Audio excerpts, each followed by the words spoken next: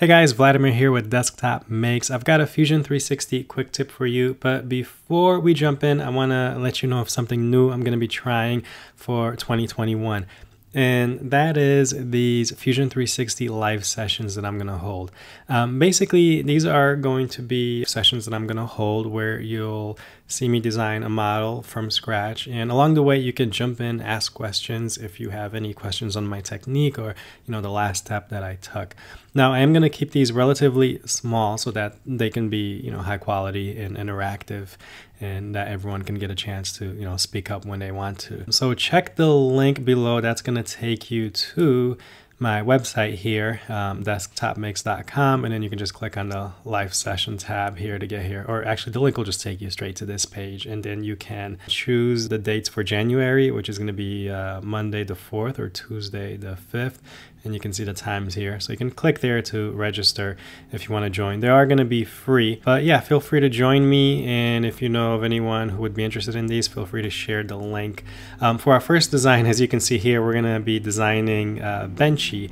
It's not the real Benchy, it's my modified Benchy. I simplified it in a way, but also modified it to allow me to really teach some powerful design concepts and techniques in Fusion 360. All right, I hope to see you there. Just click on the link below to join me. Okay, so let's jump into today's quick tip. And today's quick tip has to do with the pattern tool. I think many people, when they use it, they don't quite realize that they can pattern in any direction that they want. And here, I'll start by first creating a sketch here. I'll just choose my XY plane. And I need an object to pattern, so I'll just create a circle here in the center. All right, now when we go to pattern this, so if I go to create down to rectangular pattern, I'll get my dialog box here. It's going to ask me to choose my object. I'll choose my circle. And then when I click on direction, I can go ahead and choose a direction. In this case, I don't have anything visible to click, but I can simply grab these arrows, and you can see that that direction goes with my axes here. So I've got my Y and then my X. And you may think that that's all you're limited to, is just pattern in those directions. But that's not the case. If I draw a line here, so L for a line, and let's say I create one line going this way and another line, going somewhere here. They don't have to be 90 degrees to each other. They can be any direction. I can set an angle here if I want.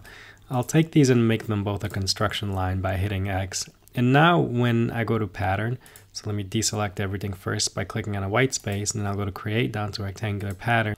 I'll select my object, and then for my direction here, I'll click on that, and then I'll select these lines that I just made, and notice that arrow changed. I can select both of them here. I'll select this one if I want to pattern in the other direction as well, and now you see the two arrows match these lines, and then I can simply drag to pattern in those directions. And then I can increase my quantity, my distance, and all that. But I just want to show you this part, that you don't have to pattern only in the direction of your axes. If you have a line that you've drawn or an existing edge, you can select those instead of going with the default arrow directions. So that's how you would do that. And you can do the same thing in the modeling environment. For example, if I finish sketch, and I'll take one of these and extrude them up, so then I have a 3D body here.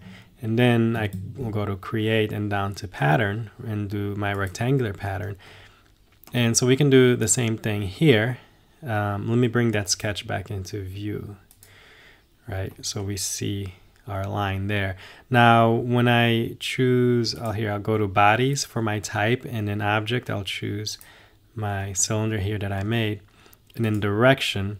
Right, normally we get our axes here, will pop right up, so it'll tell us that we can go ahead and select them, and we can pattern in those directions. But in the same thing here, we don't have to go with those directions. We can simply choose our lines here. I'll select both of these. In this case, I'll hold Command and choose the next one, Control or Command. And there we go. Now I can pattern the body in the directions that I want. Click OK, and there it is.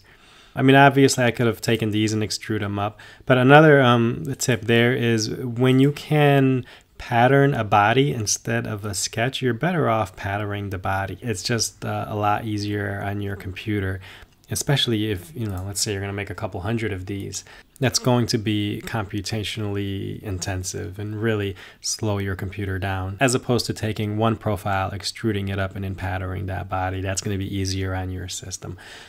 So if you have the option, you want to pattern bodies instead of sketches. So that's the quick tip for today. If you've been limiting your patterns to the existing axes, you don't have to. You can pattern in any direction, and you can do it in either the sketching environment or in your modeling environment. All right, if you found this helpful, hit that like button and subscribe for more content like this. And if you are interested in joining me for that live session, go ahead and click on that link below to join.